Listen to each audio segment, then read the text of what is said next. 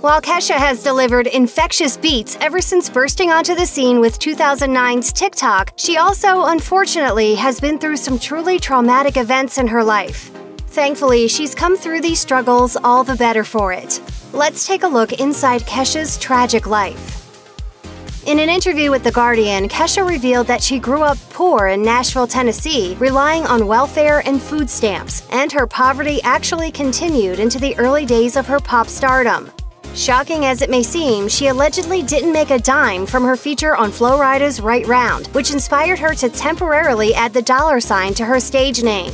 According to Vulture, Kesha initially wasn't credited on the American release of the song, and also claimed she was never paid for her vocals on it. She told The Guardian, "The $, to be honest, was me taking the piss out of being broke. I would hear my voice everywhere. I'd walk into a movie and it would be playing. I'd walk into Walgreens, the grocery store, and it was playing, at a time when I didn't even have enough money to buy my groceries in, like, the dollar store." The musician recalled hearing the track at a bar with friends, adding, "One of my favorite memories in my entire life is sitting in that crappy bar with my friends eating free tacos. There is no correlation between happiness and amounts of money." In January 2014, Kesha checked into a rehabilitation center after struggling with an eating disorder, where she stayed for 3 months. Explaining that her condition was triggered by pressures from the music industry and media, she told Rolling Stone, "I was slowly starving myself. The worse I got and the sicker I got, the better a lot of people around me were saying that I looked. They would just be like, 'Oh my gosh, keep doing whatever you're doing. You look so beautiful, so stunning.'" Kesha finally realized she needed help when she felt anxiety at a dinner party about whether the other attendees would realize she wasn't eating. While receiving treatment outside of Chicago, a nutritionist and therapists taught her to love herself again. But it wasn't easy. She explained, "I just remember crying into a carbohydrate, being like, I can't eat it. It's going to make me fat, and if I'm fat, I can't be a singer because pop stars can't eat food. They can't be fat."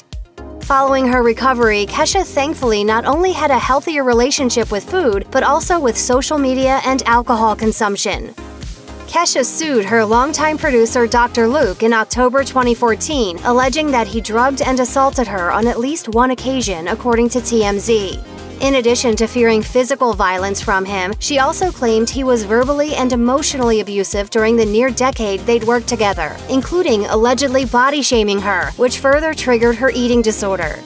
Dr. Luke denied the allegations and countersued Kesha for defamation and breach of contract, accusing her of trying to extort him to get a new record deal. The two have gone back and forth in court in both California and New York ever since. Kesha claimed in April 2016 that Dr. Luke allegedly offered her a settlement and to release her from his label if she recanted her assault allegation, which she refused to do. However, Kesha later dropped her sexual abuse lawsuit against him in order to focus on her music. In September 2019, Kesha was denied an appeal in her New York countersuit to exit her contract with Dr. Luke, according to E! News. Meanwhile, Dr. Luke's defamation suit remained ongoing. Throughout Kesha's lawsuit against Dr. Luke, her career remained in limbo as she tried to extricate herself from her recording contract. She wasn't able to release new music for much of it, alleging that Dr. Luke wouldn't allow it. He denied the claims, and in April 2016, Kesha released a collaboration with Zedd, True Colors, with Dr. Luke's permission. Kesha was slated to perform at the Billboard Music Awards the following month until Dr. Luke's team temporarily revoked permission. They later granted it, saying in a statement she was initially prohibited from taking the stage in case she used the platform to discuss their ongoing litigation.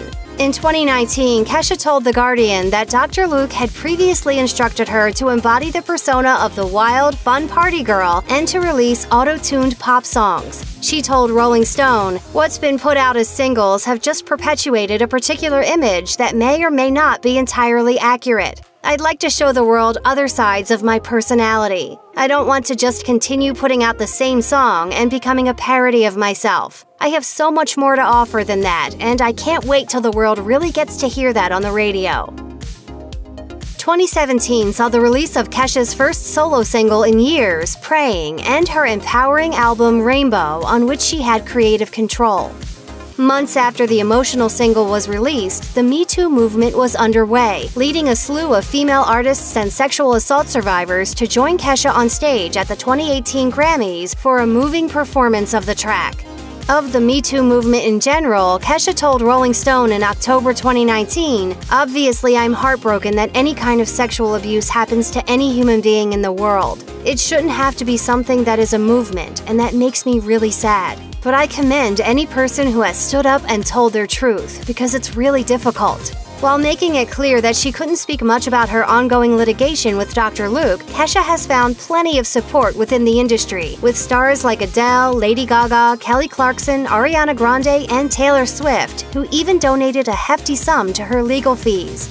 Kesha's January 2020 album High Road would mark her return to pop form. In a trailer for the album, she claimed she had been in a much more serious headspace while making her previous record.